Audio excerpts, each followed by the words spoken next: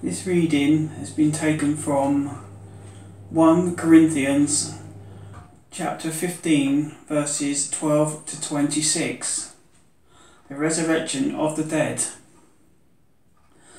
But if it is preached that Christ has been raised from the dead, how can some of you say that there is no resurrection of the dead? If there is no resurrection of the dead, then not even Christ has been raised. And if Christ has not been raised, our preaching is useless, and so is your faith. More than that, we are then found to be false witnesses about God. For we have testified about God that he raised Christ from the dead.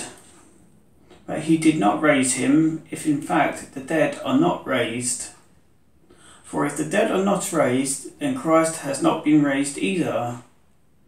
And if Christ has not been raised, your faith is futile, you are still in your sins. And then those also who have fallen asleep in Christ are lost. If only for this life we have hope in Christ, we are all of people most to be pitied.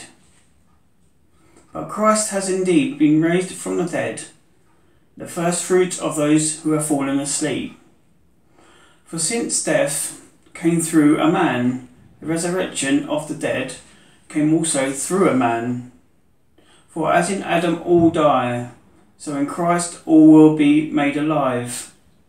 But each in turn, Christ the first fruits, then when he comes, those who belong to him. Then the end will come, when he hands over the kingdom to God, the Father, after he has destroyed all dominion, authority and power.